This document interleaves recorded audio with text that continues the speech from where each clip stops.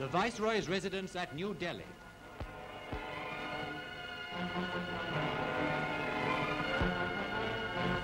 Under the brilliant skies of India's capital city, a distinguished gathering recently paid homage to two Indians who gained the highest and most coveted award for valor on the field of battle, the Victorian Cross.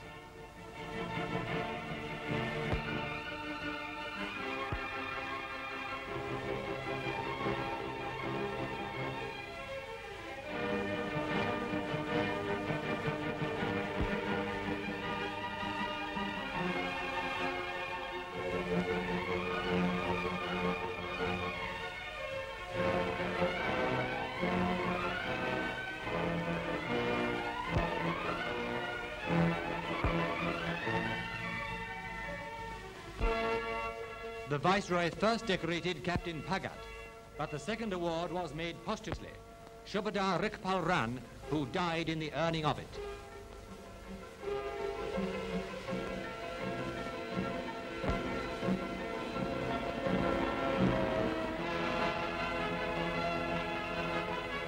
It was fitting that Indian valor should have been honored on the soil of India.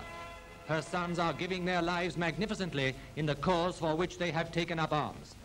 Hitler entreated them, join my new order. The people of India have given him their answer in cold steel and bullets.